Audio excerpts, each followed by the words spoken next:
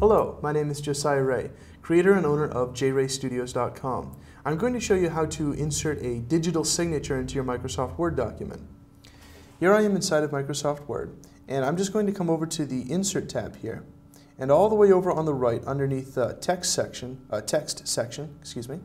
is the signature line. So we'll click on that real quick. And it's going to pop up with a dialog box kind of explaining what this is and how the security works and all of that. We're just going to click OK.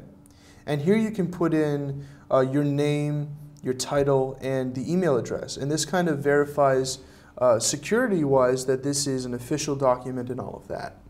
I hope you've enjoyed this short video on how to insert a digital signature into your Microsoft Word document.